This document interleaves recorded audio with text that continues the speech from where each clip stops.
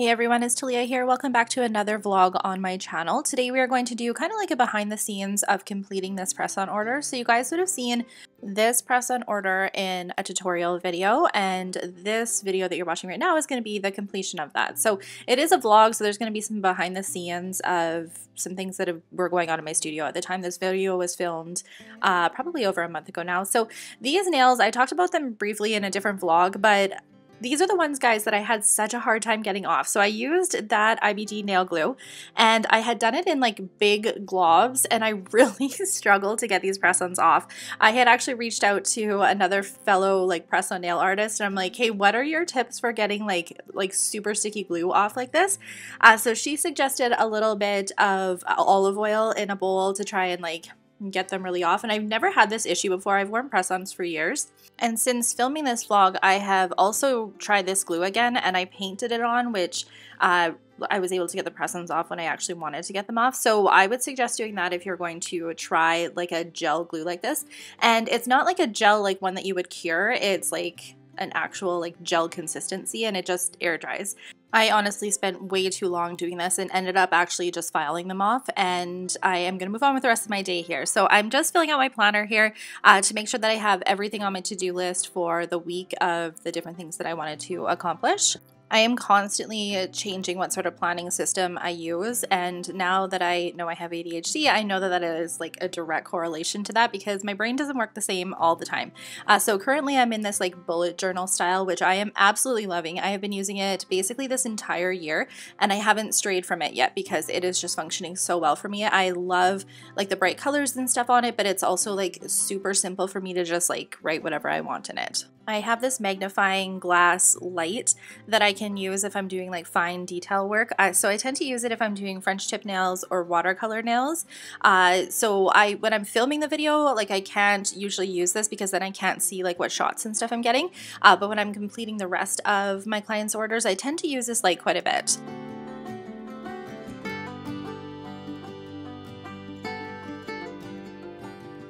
This gel polish is the French manicure line from Opry, and it just goes on so beautifully. I really like working with the Opry gel polishes for French nails. Like honestly, I like working with them for everything, but if I'm going to do a French set of nails, I will look at my Opry colors first because they are just so easy to work with, which is why I settled on this pink one for this design. You guys would have seen in that tutorial video that I used this Fusion gel polish as like my base for the glitter. That's like the sparkly, almost like holographic silver that's at the base of these glitter nails. Now I take pictures and videos of every set that I do, as well as like the cards so that I can reference back like what I created on my clients. Usually I can remember if they've ordered multiple times from me, kind of like what they ordered, but it's nice to have like a visual representation, plus it's good for like content to post. So Lisa had ordered a few sets from me, and then she also ordered like a one color bundle, which is what you're seeing on this card here, those 3 different colors. So I picked 3 colors, and then I will just change the top coats with them. So those were the colors that I had picked for her, and now I'm just getting her all sized up for the rest of her order.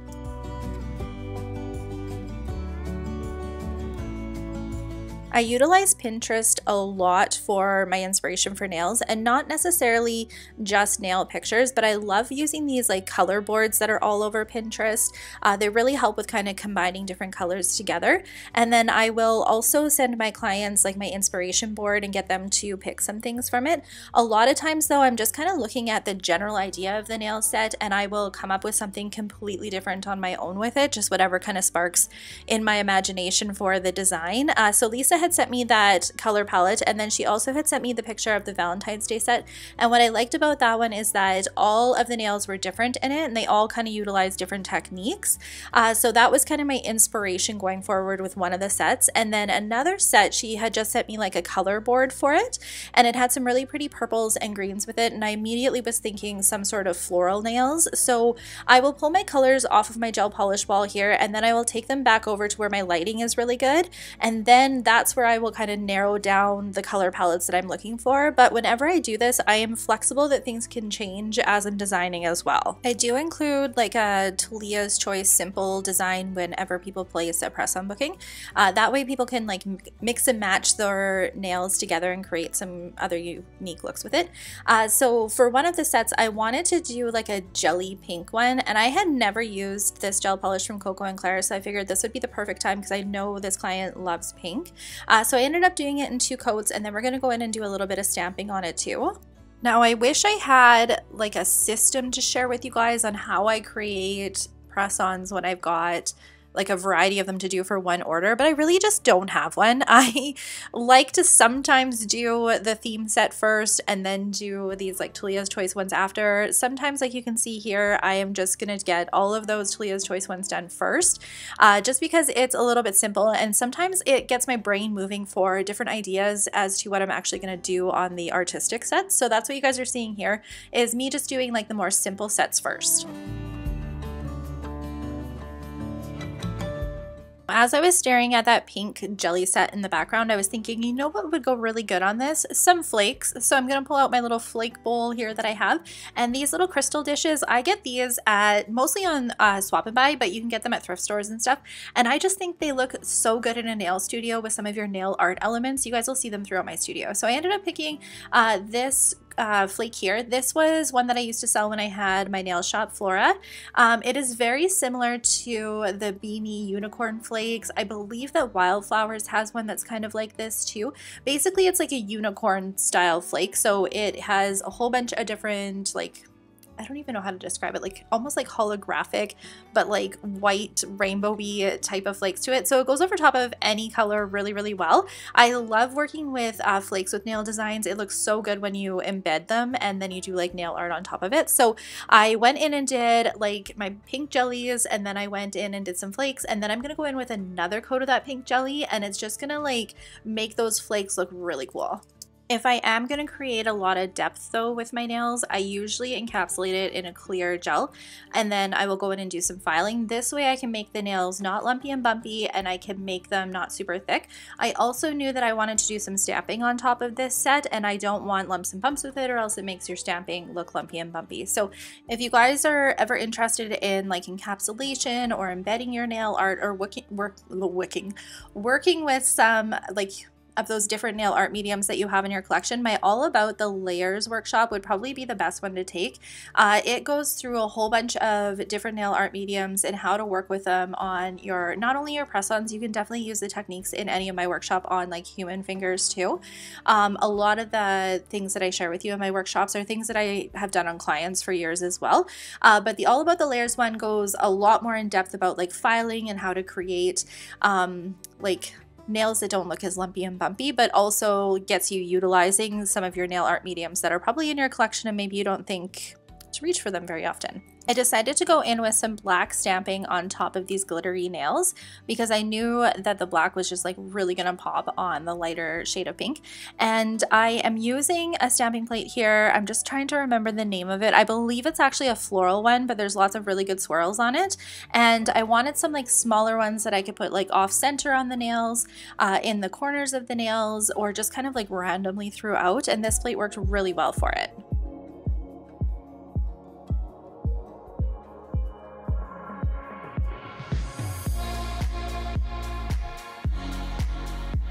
These more simple Talia's Choice sets really let me kind of play around with the different products that I have, and I love seeing what we end up coming up with here. So this is how this design turned out. For the next set, we are going to use 4 different colors for it. So first up, this beautiful pink one. It has just been a staple in my collection lately, as well as this kind of mauve purple shade, this really bright turquoise color. And then I also picked like a light milky pink shade from Beanie Beauty Box. The formula of this is fantastic, but these are the backgrounds.